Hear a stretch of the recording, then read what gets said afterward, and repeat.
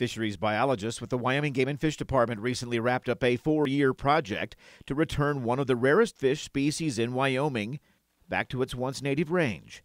A second transplant of Hornyhead Chub was recently completed back in September, with another 250 chubs removed via electrofishing from a segment of the Laramie River and taken to the Sweetwater River in the Lander region. Game and Fish Biologist Paul Gerrity works in the Lander region.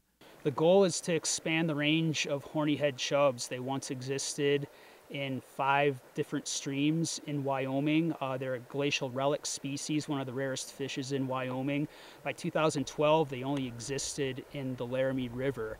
The Laramie Fisheries Management crew reintroduced them to the North Laramie River, and that population is doing well, and we want to build on that success and keep expanding their range. Hornyhead chub max out at about 5 to 6 inches, and they're not very tasty, but that's not the point here. The importance of maintaining their numbers and expanding their range is, and aside from creating an additional population of one of Wyoming's rarest fish, this work will also be useful in any future efforts to conserve other species with limited distributions. Hornyhead chub require cold, clear water and clean gravel to spawn in, and aquatic plants and riparian vegetation to live on.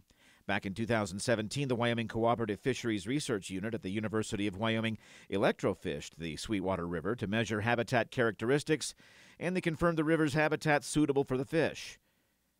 Now the question is, what comes next? Gerrity says last year's transplant site will be electrofished, as will this one, and biologists are looking not just for fish survival.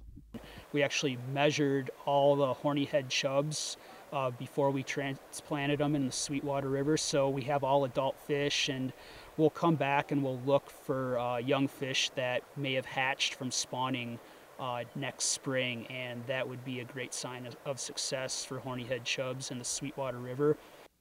This project was assisted tremendously by landowners on the Laramie River who allowed Game and Fish to collect the fish, the Nature Conservancy, where this year's transplant took place, the Bureau of Land Management's Sweetwater Wilderness Study Area that hosted last year's transplant, and past and continuing research by the University of Wyoming and Colorado State University.